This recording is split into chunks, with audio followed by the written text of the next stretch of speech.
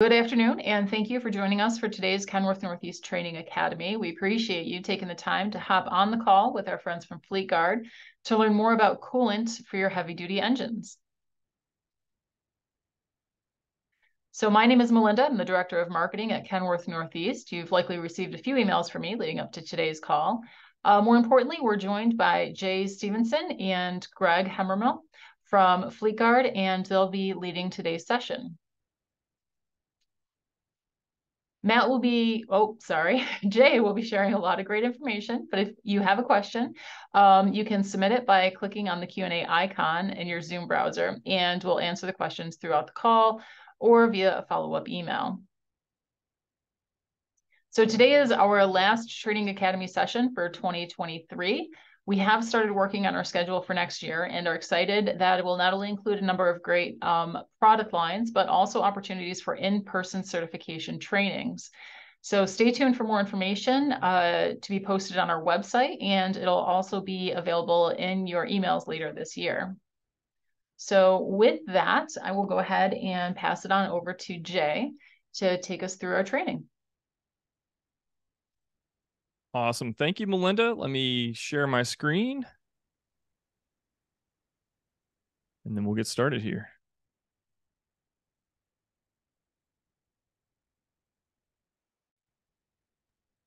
All right. I'm assuming you can see this. Yes. Okay. See it. Awesome. Perfect. Well, hey, thanks, guys. Really appreciate you taking some time out of your day to sign up for this session and be here and to join us as we talk a little bit about engine coolant and cooling system maintenance today. On behalf of Fleetguard, definitely want to say thank you to Melinda and thank you to Kenworth Northeast for the opportunity to present some of this material. Really excited. And I would encourage you guys, for those that are listening, whether you're listening in real time or you're listening to this after the fact since it's being recorded, I'd encourage you, grab a pen, grab a piece of paper. We're going to be covering some really good information that I think will be useful to you, very practical things that you can take with you as you think about going and selecting engine coolant for your vehicle and equipment applications, and as well as the way you go about maintaining those, which I think are going to, as you'll see, are equally important to that initial purchasing decision. For those that I have not met before, my name is Jay Stevenson. I'm the North America training leader for Atmos Filtration Technologies, formerly Cummins Filtration, but the Fleetguard brand of products that you guys probably are very familiar with, that have been around the industry a long time. I've been with our business a little over 10 years now, and I'm based in the Nashville area.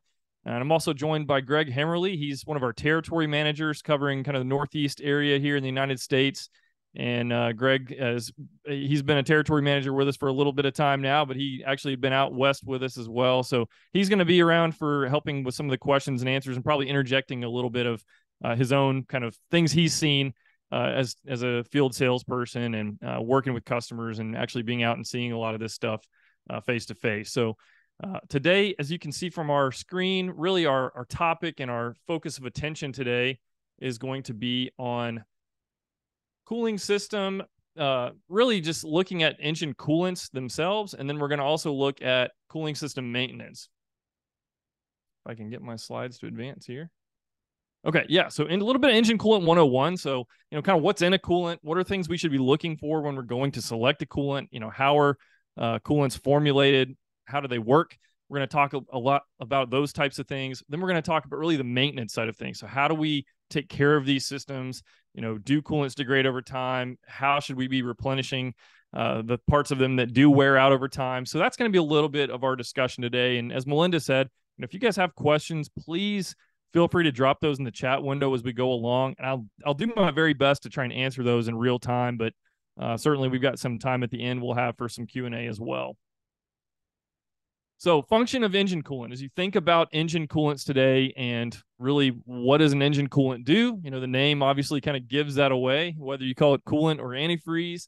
It's all about managing engine temperature. So as you think about an engine, a combustion engine, it's producing a lot of heat. And that heat has to be managed in a way that's going to, remove that heat from the system so the engine has durability and longevity. If that engine just continually gets hotter and hotter, it's not going to last very long. So we've got to get that heat out of the system, and that's what your coolant's designed to do. So it's designed, first and foremost to keep that engine cool as it runs and gets hot heat built up in it, but also at those freezing temperatures, it's designed to keep that engine from freezing up as well.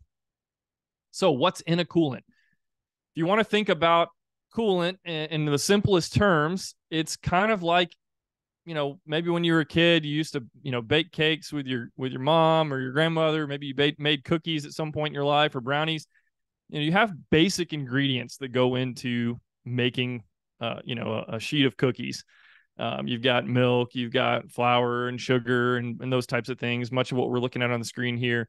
And you have to have each of those things, and you have to have them in the right amount in order for that cookie or that cake to end up being what it is and also tasting good. Well, coolant's no different. And really, you've got three basic ingredients. Again, as you think very broadly across engine coolants, you got about three basic ingredients that go into these products. The first ingredient is water. And water is used because it's very good at conducting heat on its own. So it's good at absorbing heat up to a certain point. And obviously, as we said, that's kind of the point of this, point of coolant in the cooling systems. We're trying to absorb that heat and remove that heat from the system. So it's really good at doing that on its own. And that's why it's used. But one of the main things you want to think about as you think about water as a component to your coolant is that water quality has a significant impact on the performance and life of that coolant product. So out in the marketplace today, you can buy coolant either in pre-mix form or ready to use. Often it's written on the label of the product. And that means the water is already in the product. So it's already formulated in a way that it's basically just ready to pour in the cooling system and you're ready to go. You can also buy coolant in concentrate. And that simply means it doesn't have the water content. So you need to add water and mix it up in that solution before you'd want to put it into a cooling system. There's a lot of folks out there that prefer buying concentrate because they're looking at the cost of the product and, hey, why am I paying, all this money for premix and a drum or a tote when in reality a bunch of that is water. And I've got water handy. I can mix it myself. Well, that's great. We obviously, as an industry sell concentrate coolant because that's an option. We want to provide that to people so they can mix their own water. If you are doing that or you have customers that are doing that, it's really important to note that water quality makes or can make a significant difference. Just because the water quality is good enough for you to drink does not necessarily mean it's going to have a favorable chemical reaction when you go to mix it with that concentrate product. So typically what we recommend is using a distilled water source or deionized or reverse osmosis treated water. These are going to be water sources that don't have all the chemical impurities. You think about, hard water. Like I said, I live in Nashville, Middle Tennessee. We've got a lot of limestone on the ground. So hard water is something we deal with here. You think about scale buildup that happens around, your sink or bathtub, that kind of thing. Essentially, that same kind of thing can happen inside the cooling system. So water quality is a significant thing that you want to think about as that one of those three ingredients. Our second ingredient is the base. So really, as you think about this, we're taking water, we're going to add another ingredient to it with the base chemical, and that base is really essentially raising the boiling point of that water, and it's going to lower the freeze point. So we're essentially just extending the thermal limits of that coolant. We want that coolant to have as much range as possible because obviously it's going to get hotter probably than what water is going to handle in a cooling system. Could also see much colder than what water can handle in a freezing situation too. So I think one of our teaser questions there at the beginning was around, what's the most common base used in a coolant today?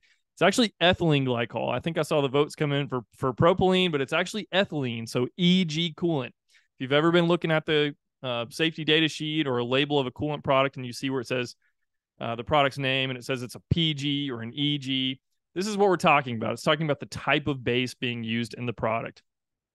EG is the most common. It's a cheaper ingredient to use. That's one of the reasons. And it really is the best for freeze protection. So if you're in a cold weather climate, obviously I'm talking to a group of folks kind of in the Northeast where you see cold winter weather. EG is really the product you want to be using. It is toxic, so that's kind of the downside. You don't want to add this to your drink or anything like that, right? It is a toxic chemical, but it's great for freeze protection. Propylene glycol is kind of the other product that you will see in the marketplace from time to time, and it's a little less common.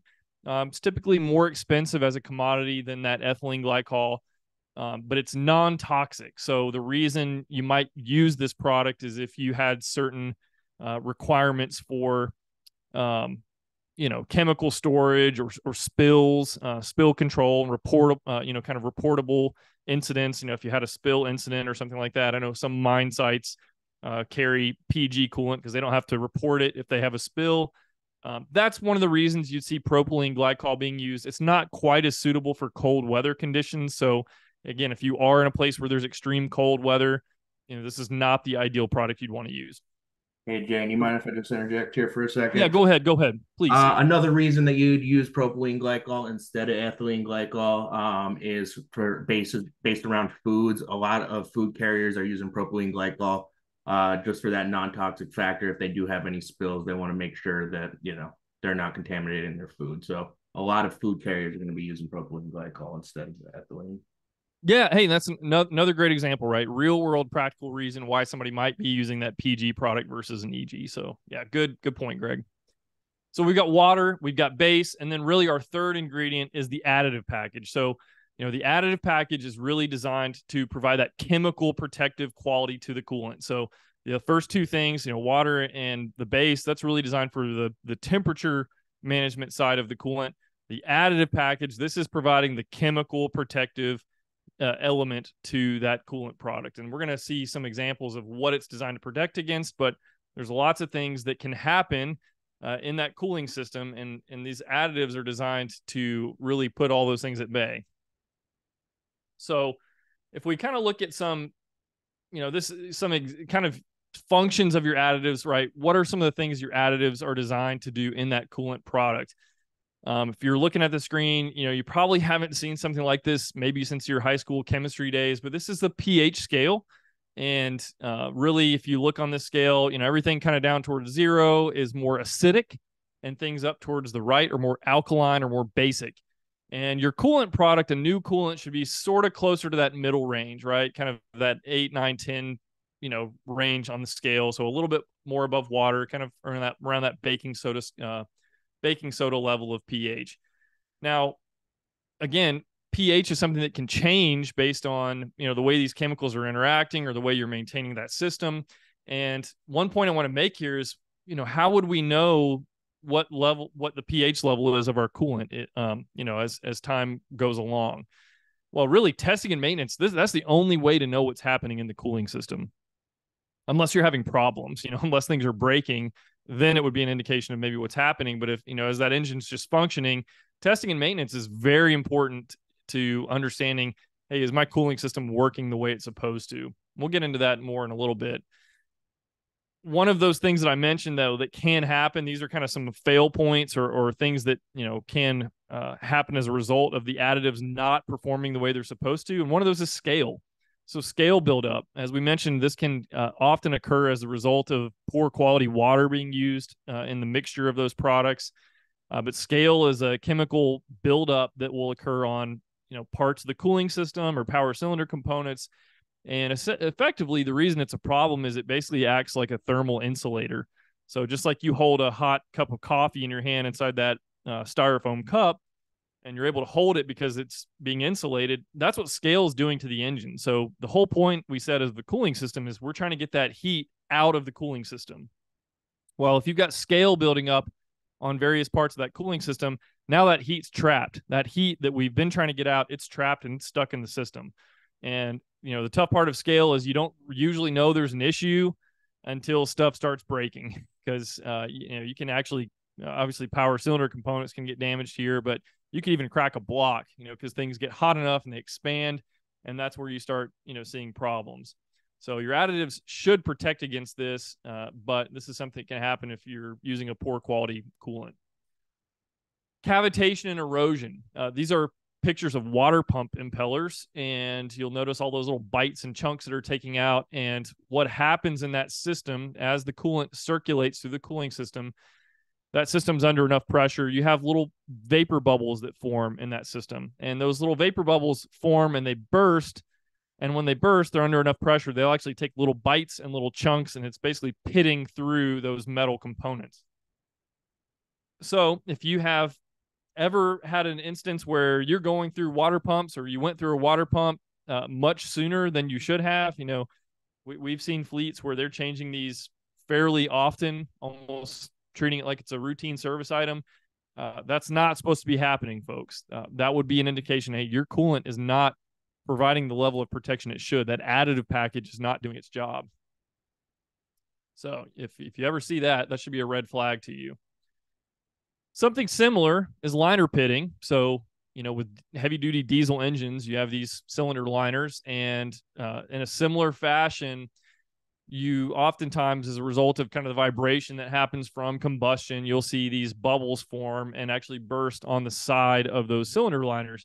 And again, it's under enough pressure that those little bubbles, when they burst or when they pop, they'll actually take little bites and little chunks out of that cylinder liner. And if that goes on long enough, just like the pictures you're seeing on the screen, it'll eat right through that metal. And then that's when you have, loss of compression. You've got lots of chemical, you've got fluids and things that are mixing that shouldn't be mixing. So again, that could be an indication that there's problems. Your additives are not providing the right level of protection. So these additives we keep talking about, right, that third ingredient, they are designed to be used up. So just like the additives in your lube oil, your oil that's running through the engine, there's an additive package in your oil as well. Over time, that stuff wears out and degrades, and it's the same thing with coolant. So coolant does have a useful life. Those additives will get used up as they're interacting, and you can obviously in the marketplace buy replacement additives, these supplemental coolant additives, or SCAs as they're often called. These are basically concentrated additives that you can put back in the cooling system to essentially kind of recharge that coolant product. But a question I'd have is, how do you know how many to add back in the system? So this is another thing where, if you're not informed, or, no one really showed you how to do the right thing, you could do more harm than good by just saying, oh, well, I guess I should put some additives in, so I'm going to add some more to the system. You can actually put too many additives back in the system. So this is something that often happens when there's an excess of additives in the cooling system, and this is called silicate gelling. And basically, like that picture of the water filter on the left, or that coolant filter, it's all gunked up with this kind of goopy jelly material. And essentially what's happening is we've got too many additives in the system, and it cannot, it's no longer soluble, right? So when I say soluble, we're talking about you going as a kid, maybe in, mixing a pitcher of lemonade, and you pour all that sugar in. You can only put so much sugar in that water before, it no longer dissolves in the liquid, and now you just have sugar kind of clumping up in the bottom of the pitcher. That's basically what's happening with these additives. You're putting so many additives back in that the additives, there's just so many in the system, they just eventually start clogging things up, and they'll actually create this gelatin that forms in the cooling system. So this can plug up the water filter. I've seen it plugged up radiators before. So it is important to understand when it's appropriate to put additives back in and how many to put back in. And we'll look at that towards the end. Okay, and I'm just going to jump in real quick. Please. A lot of that happens dependent on what you're using. I know there's coolant additives and filters, and if you're not aware that you have your additives into your filters, as well as adding those SCAs, the liquid SCAs, that's when this really becomes a problem. I've seen that firsthand. So you need to be aware of what you're using and putting on your equipment out there. Absolutely. Yeah. So we're going to cover some of that too. So some things to kind of jot down as we're going along, but it's a great point, Greg. All right. So one of the questions we get a lot of times, and you may have had this question before or had customers with these questions, but what about color? What about coolant color? There's lots of questions out there about, hey, I've got a green. Can I mix it with a red? Or I've got an orange. Can I use yellow or pink? There's basically a color for every color in the rainbow out there when it comes to coolant products. And unfortunately, the industry has not done the best job of making things easier for folks. But ultimately, what you need to know is color doesn't really mean anything. It's not standardized across the industry. And different coolant manufacturers use different colors for different coolant formulations and technologies. So where you might have some consistency across a type of coolant with a certain color, it by no means does that mean that, just because I know most people using an oat technology have red, it doesn't mean that everybody's oat technology is red. This is just kind of a snapshot of what you're seeing on the screen here. But as you think about type and technologies and color, just remember, color is not something you'd want to be making decisions. You never want to make a purchase decision with coolant based on color. I know people get really hung up on that, but you got to trust us. Color is not something that is going to help you make a good decision. You want to, as the bottom states there, you really want to look at the label and understand what type of product it is, and understand, is this going to meet industry standards? Is this going to meet a product that meets the formulation of what the OEM recommends? We're going to look at some of those things next, but it's really important. I don't know how to emphasize this. Tell all your friends, tell your customers, tell the people you work with. Color doesn't mean anything. I don't know how I can restate that. Here's a snapshot. Yeah, go ahead, Greg. And I've actually, out in the field, I've seen coolant that's been clear with no color. So just, another point to drive this home is that it's just a color dye that they put in there to make you feel like you're using a red or a blue, and differentiate against different liquids that you're putting into your truck. So I've seen, a mix and a skew of all different colors just out there. And as Jay is saying, it does not lead to what type of technology is in the coolant. Yeah, I mean, if you want to say, hey, there's really 4 ingredients, that 4th ingredient is a dye. I mean, it's food coloring, right? It's a dye that goes in to give it a color, so it's kind of marketable, and you can kind of differentiate between, a lineup of coolants of whose product is what, right? But that's really about all. It has nothing to do with performance from that standpoint. This is just another kind of look at this. This is actually from a Alliance brochure that I had from one of the trade show things we go to. And, again, just kind of giving you a snapshot as you look there across the market and all sorts of different brands and types of coolant and the different colors that you're going to run into based on, the different technologies and names and things like that. So again, just giving you an example here to think about. Don't make a decision based on color.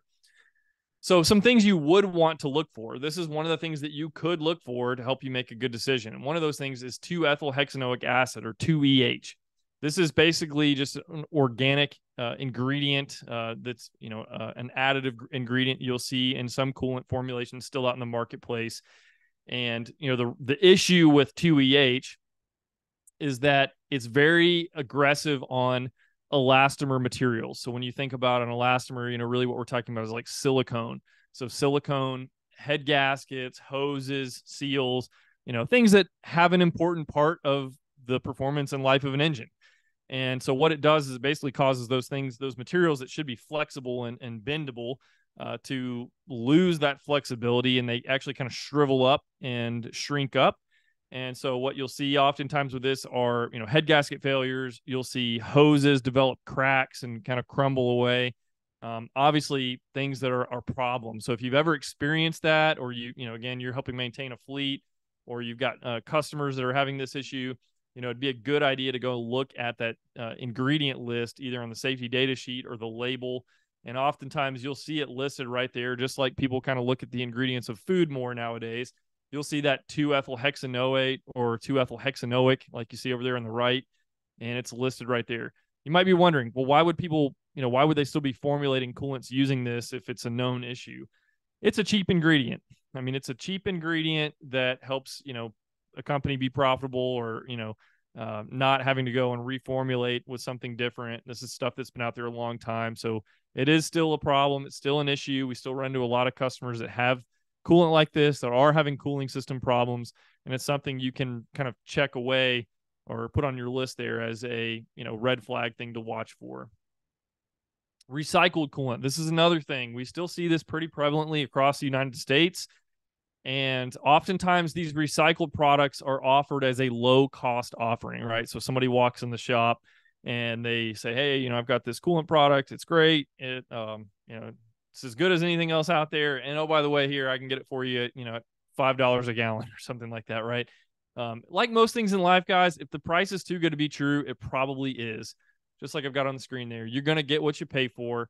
Most of what we see out there in the marketplace, these are some brands that we've run into, but there's a lot of other kind of small operations that are out there selling recycled product. It's a very unfortunate situation because oftentimes people don't even they really don't have an understanding of why the product is bad. They don't understand that there actually is no governing body or industry standard for recycled coolants out there. There is a legitimate way to recycle coolant, but most of the stuff that's out there has not gone through that legitimate process. And so a lot of what's out there is basically been filtered and kind of I guess if you want to say they've kind of added the coloring and stuff back in, but it's basically a little more than colored water. So it's kind of a problem. Again, if you've got customers using this stuff, or if you guys have been using this stuff, there's a good chance you probably have seen a lot of component failures. And so, we definitely would encourage you, even if you don't end up using a Fleetguard coolant, you really want to stay away from recycled products. It's one of those situations you're probably going to cause more harm than good with recycling. And a good way just to see if you do have recycled products, a lot of signs that lead to it is that it will not tell you what type of coolant is in, the jug or in your 55-gallon drum. And even more recently, I've been seeing a lot of, labels that just don't say anything about the coolant or what's going to be in it or mileage or any safety data sheets. So just keeping an eye out on what's in the shop or what's in your shop and what's on those labels, and asking for safety data sheets to, kind of verify what type of coolant you're using. Yeah, absolutely. And as we said, looking at the label, one of the things we're going to look at here are some of these classifications. So as you think about some, whether it's recycled product or any of the products that are out there in the marketplace, you can break all these down into kind of two buckets. You can break them down either by performance, which this is where you get into those industry specifications, or even stricter are those OEM specifications that the engine manufacturer sets. So you can look at it by performance, or you can look at it by type. And we're going to kind of break those apart here now. So as you think about performance, really the number that you want to pay attention to is the industry standard for a heavy duty engine coolant. I think this was maybe one of our questions, or I'm thinking maybe it wasn't now, but this is the number you want to pay attention to. So that number right there in the middle, ASTM D6210, this is the number you should be looking for on any heavy duty engine coolant product that you were looking at purchasing and using in a heavy duty diesel engine. So like to Greg's point, if you're looking at, safety data sheet, or you're looking at the jug, or you're looking at the label on the drum or the tote, if you don't see ASTM D6210 anywhere on that jug or on that product label, that should be a concern to you. That should be a red flag. If you are intending on putting that coolant product in a heavy-duty diesel engine and you do not see the industry spec listed anywhere there, that D6210 number, that's telling me, hey, this product was not tested against that industry standard. I really have no idea if this product's going to perform well or not. That number that's listed above, that D3306, this is your light duty spec. So for, gasoline engines, passenger car, light automotive application, if you walk into an O'Reilly Auto Parts, or Advanced Auto, AutoZone, most of the stuff that's going to be on the shelf in there is only going to meet that D3306 spec. So we want to pay attention to D6210. That's a good thing to write down. Now, usually more strict than that industry standard is that OEM specification. So this is where every engine manufacturer is going to have kind of their own spec, because, an engine, just like the human body, is basically a big science experiment. You've got all these different materials, different operating temperatures, and it all is chemically interacting. And so, an engine OEM is not just doing that for fun. They want to make sure that the formulation of the product that's going in that cooling system is going to react favorably in that system. So usually, that ASTM D6210, the industry spec, that's kind of the bare minimum that, yes, this will protect against specific things to heavy duty diesel engines like liner pitting and scaling, but that OEM spec is going to raise the bar even more. And it's going to say, hey, not only is it going to do that stuff, this is going to also work favorably in the engine that you're putting it into.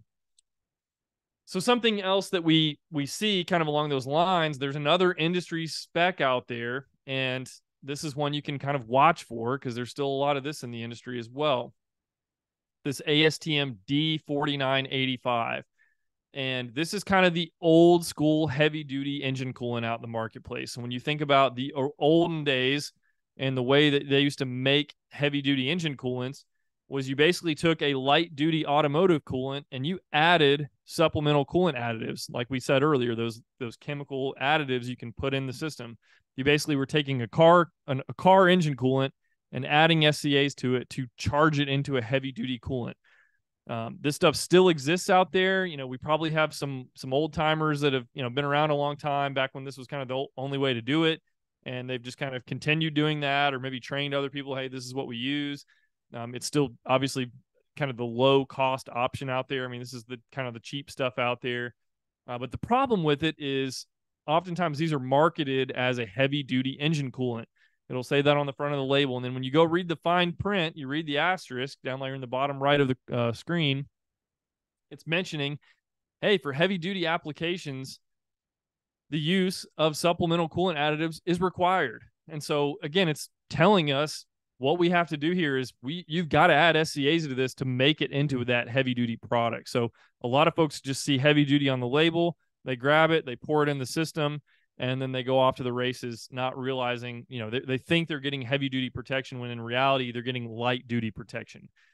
So you want to pay attention to that. If you see that 4985 on the label, but you don't see D6210 anywhere, again, that should be something to look for. That should be kind of a red flag that, hey, this might not be the best stuff for my heavy duty diesel engine. And I've seen this sold as an all makes product. And it is an all makes product, but you just need to make sure that you're adding your SCAs and DCAs or your additive to make sure it's a heavy duty coolant. And, that sometimes will get left out, or if somebody changes hands in a shop, that information doesn't get transferred. So this is just a good watch out. Yeah, absolutely. And at the end of the day, right, OEMs have moved on past this stuff. I mean, because it's, will it probably do okay? Like, yeah, it probably will do all right if you're managing it appropriately, but it's really not the preferred formulation. This is, the industry's moved well beyond this to much better technologies, which we're going to look at next. And it's going to be mainly an aftermarket type of situation that's selling that coolant. Yes, definitely. So types. So we just talked about, by kind of performance, looking at specs and things like that. Let's just talk about broad types. So when you think about kind of these names you see out in the marketplace, these are the names you're going to typically kind of hear or see. You've got kind of conventional or legacy coolants that are out there. And again, that I would think what we just talked about with those kind of universal heavy duty coolants, that's kind of probably going to fall in that conventional category. These are typically low cost, but you really have to babysit them a lot. And really, if you want to keep them running the way they're supposed to, a lot of maintenance, that sort of thing. It's then a pretty significant jump up to a hybrid coolant or a hybrid oat. Sometimes you'll see them referred to. It's kind of taking some of the good things of a conventional coolant or a legacy coolant and kind of mixing with some of the good things out of an oat product. And so it kind of fits in that middle range.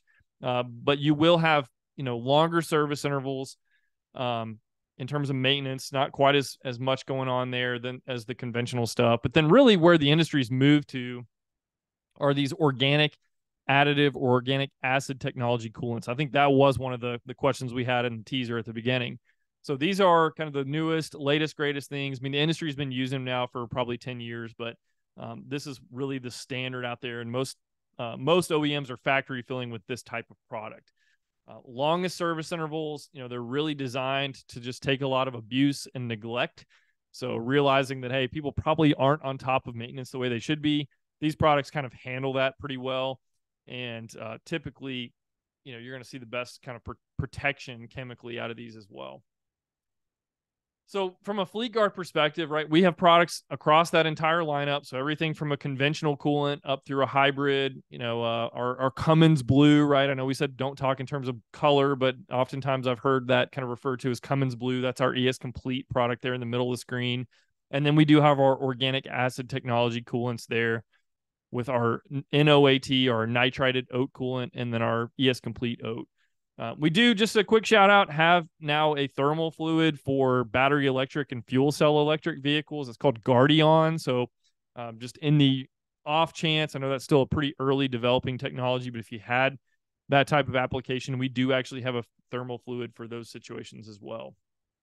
So if we're looking at the bottom of the screen, some things we talked about, right? Our coolants are fully formulated, so that means you don't have to add SCAs to turn it into a heavy-duty coolant. It's ready to go out of the container. They do meet that industry standard for a heavy-duty coolant with D6210. From a Cummins perspective, the strictest standard they have out there is Cummins Engineering Standard, or CES 14603. Our products meet that. And then also we have the Detroit spec out there for a lot of those Detroit engines driving around. That's the spec that our product also meets as well. So I want to just give a quick shout out to our ES Complete Oat product. This is a product we really like to talk about with our customers. We think in terms of the value that it provides, it's really offering what we think is the best kind of full package out there. So this isn't organic acid technology or organic additive technology. What we really like about this, Greg mentioned all makes coolant. This really is an all makes product. Unlike kind of the old school heavy duty coolant, this is kind of the best of the best technology. But the reason we like it and why we say that it's compatible for all makes and all models is it's very designed to be very compatible with aluminum. So obviously big trucks have been moving towards lighter and lighter components, trying to be more efficient. And so you'll have a lot more aluminum in kind of the newer vehicles out there. But, that's what an automotive side uses, a lot of aluminum. So back in the day, those heavy duty engine coolants weren't very compatible with aluminum. And that was why you didn't really have a heavy duty coolant that you could use on passenger cars. This stuff is great to use across the board. So if you or your business or a fleet customer you have, depending on your situation, if you we know it's not uncommon for folks to carry multiple types of coolant in their shop to take care of everything from commercial vehicles to passenger cars to pickup trucks, all the way up to heavy equipment, and you're carrying lots of different coolants. There's a lot of opportunity there for things to maybe not get managed correctly. Somebody can make a mistake and put the wrong coolant in the wrong application and maybe cause a problem.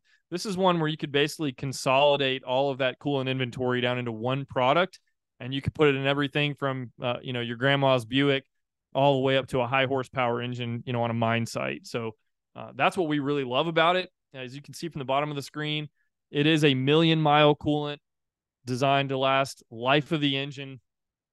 And you do not have to use supplemental coolant additives or any kind of extender on this product. It's simply a top off. If you needed to top off the system, maybe if the system is going through some coolant or you had a coolant leak, it's essentially a top off product and go. You don't have to use chemical water filters. You don't have to use add SCAs back in the system. All that stuff you can avoid simply by using this product. So for that reason, we think there's a lot of value here in terms of making life easy and convenient and taking a lot of the confusion out of coolant. This is a great way to go. Okay, so I want to wrap up our time here quickly in the next few minutes, kind of in the back half of the presentation, talking about testing and maintenance. So, choosing the right coolant obviously is important, and there's things to look out for and avoid, things to consider, but also the way you maintain those systems is going to have just as much impact as the purchasing decision. So I wanted to talk a little bit about the testing products that we have available, as well as the water filters or coolant filters. And then just a quick wrap up on some of the cleaning products that we have, in the event you do have some sort of contamination that you want to take care of. So we come back to our handy slide here with additives. And just like we said, right, the only way to know really what's happening in the system is by testing, using test strips or getting samples and having those tested so that you can understand, all right, what do I need to, are things working the way they're supposed to? What do I need to do to maybe correct an issue that's happening? Testing and maintenance, super important. So as we said earlier, additives, these supplemental coolant additives, sometimes depending on what coolant product you're using, you may need to add these back in the system. So if you are using, if we kind of think back to our coolants, so if we're using, a conventional coolant or maybe a hybrid coolant, like, for our products, we're talking about Fleet Cool is our kind of conventional product. Fleet Cool EX and ES Complete, those are our hybrid products. These are products where you may have to add SCAs back in the system, depending on how they've been depleted. And if you want to have a heads up on which of our products to use with which coolant, kind of that little chart on the bottom right is going to describe that for you. So we have two different SCA products. We have DCA2 or diesel chemical additive 2 and diesel chemical additive 4. And if you're using Fleet Cool or Fleet Cool EX, you're going to want to use DCA2. That's going to be the chemical additive that you'd want to add back in those systems. If you're using ES Complete or that Cummins Blue product we talked about, which is still very common out in the marketplace, that's when you'd want to use that DCA4 product. I'm not really going to go through the whole process of like how you'd figure out how to put them back in the system. We have YouTube videos that do all that stuff for you, and I'll make a reference to those here in a second. So if you've got questions on, exactly how many units do I add back into my system, the test strips and kind of going through those videos, that'll really kind of give you the explanation you need. So how often should I be testing my coolant, right? So you're saying, hey, Jay, you're saying you really should be testing and maintaining your coolant. Well, how often should I be doing that? Like I said, for conventional coolants, kind of those legacy coolants out in the marketplace, again, a lot of times those are green out there. I know we said don't go by color alone, but a lot of times there's kind of these old green coolants. Really, you should be testing them every oil drain or at least annually. So if it's a piece of equipment that's not moving all that often, where you might only be checking on it once a year, annually at least, but every oil drain if it's more often than that, which obviously might not be that long. For hybrid coolants, it's a pretty significant jump up. We're saying around 150,000 miles or about 4,000 hours if you've got an off-highway piece of equipment, or again, annually, whichever comes first. And then as you can see here with those oat coolants or the nitrided oat coolants, this is where, again, the technology is there for you to really go a lot longer. So, 300,000 miles, we're going to double that from the hybrid or 6,000 hours off highway, or again, annually. So even from just a testing and maintenance perspective, oat product, it's really designed to just kind of do its thing. You don't have to really go in and babysit too much. All right, so some of the testing products. This is a good one if you have a piece of equipment that, hey, I have no idea the last time this was tested, or maybe it was a piece of equipment, a used piece of equipment you just bought or inherited or something like that, and you really don't know what kind of coolant you have in there. Obviously, the safest thing you can always do is just do a drain and replace. So just drain the cooling system and put new coolant in. But maybe you don't want to do that, or maybe that's not practical for you. That's where you can use these quick check test strips. And what I like about them is it's kind of the canary in the coal mine. So as you think about kind of how they used canaries back in the olden days to understand if there's a problem, this quick check test strip, if you look at that pH strip is just a simple pass or no pass on where that pH level is. As we looked at that pH scale a couple times. And one of the things about pH is once pH gets out of balance, you really aren't in a salvageable situation. You're not going to be able to rein that pH back in. You actually are just in a drain and replace situation. So this is a great product to use just to understand, all right, what pH level are we dealing with? And if it's in the no pass range on either side of the spectrum, you really just need to flush that coolant out and replace it. So like I said, got a YouTube video in 3 minutes. It will show you exactly what you need to know there on how to use the quick check test strips. You also have the water check test strip. So again, this would be for the person that is buying concentrate coolant and mixing with their own water source. So again, in a simple no pass or pass situation, it's going to look at hardness, it's going to look at pH, and it's going to look at chloride. And this is of the water itself. So not once you've mixed them together, just purely the water itself. So again, we got a 2-minute video. It walks you through exactly how to use that test strip with your water sample and what to look for. Definitely check that out if you are mixing your own water in your concentrate coolant.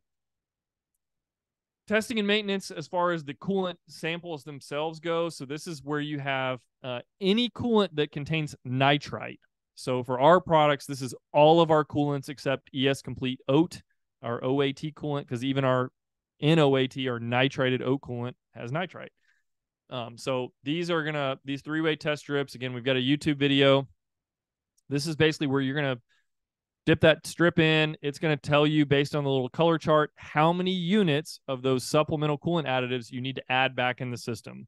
So that's going to give you your answer on how often should I be, or how much should I add back in the system. This is your test to know that.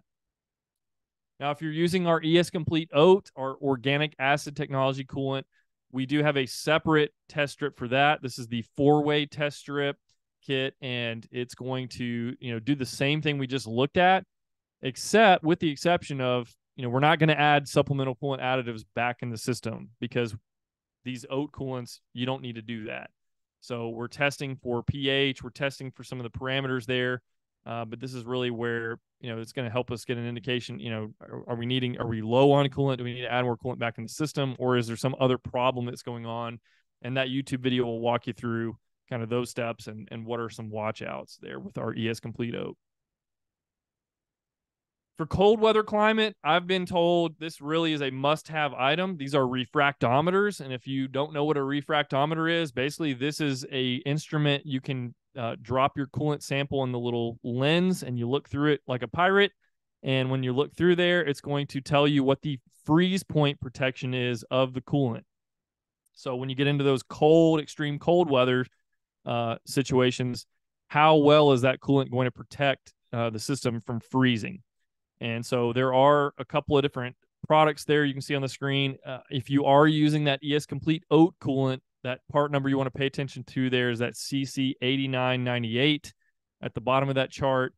And again, we've got a YouTube video. It walks you through exactly how to use a refractometer, what the little readout means, and kind of next steps once you've done that. So, and I encourage you to check that out. Again, for you guys, it probably makes sense up in that cold weather region.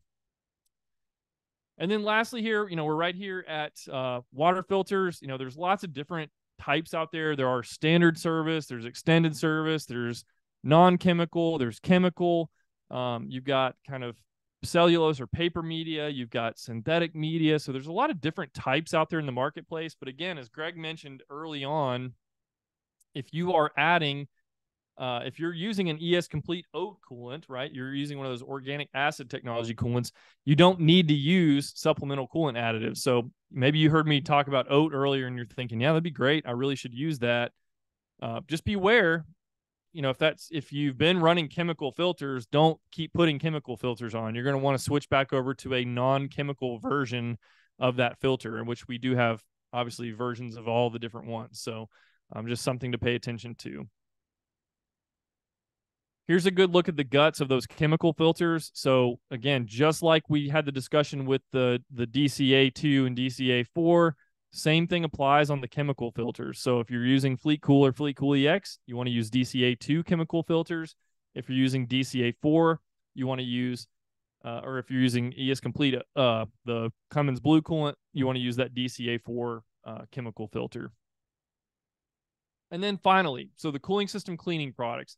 So let's say you do have a cooling system that is gunked up, maybe you screwed up, and you've got all that silicate gelling in the system, in the radiator, all that sort of issue, and we want to clean all that stuff out. Well, we actually have some cleaning products that will go through. You can kind of flush through those systems and get that stuff out of there. So if, let's just say, we've got a soft contaminant like a silicate gel, or maybe we've got some sort of, oil or grease or fuel contaminant that got in the cooling system, that's when you want to use our Restore product. So the product there on the left side of the screen. And then if you've got really like abrasive types of contaminants in the system, so maybe some corrosion or scale formed in the system because we use some low quality water, that's when you're going to use that Restore Plus product. Now, the only thing I want to make mention here of as you think about these cleaning products is they are active agent cleaning products. They are not designed to be left in the system for a long time. Our rule of thumb is 2 hours. So you're going to pour this in the cooling system, let it run for a couple of hours, and then you're going to flush this stuff back out of the system or drain it back out of the system. If you pour this stuff in on a Friday and leave work and come back on a Monday and it's still in there, you're going to have a big mess on your hands. You're going to have a lot of problems. So again, 2 hours, that's kind of our recommended limit here. Okay, so we talked about kind of Coolant 101, some basic things to look for, stuff to watch out for. We talked about the maintenance side of things and, really best practices for going about maintaining those systems. I know we cover a lot of ground in a very short amount of time, and you probably have some questions or would like some more information. I encourage you guys to go check fleetguard.com. We have a ton of coolant information on fleetguard.com. As well as the YouTube channel. I know I mentioned that a few times, reference that. We've got probably more coolant information on our YouTube channel than we do filter information. So I would encourage you guys to go check that out. Use those resources, grab the links, pass those along, and I think they'll be very beneficial to you.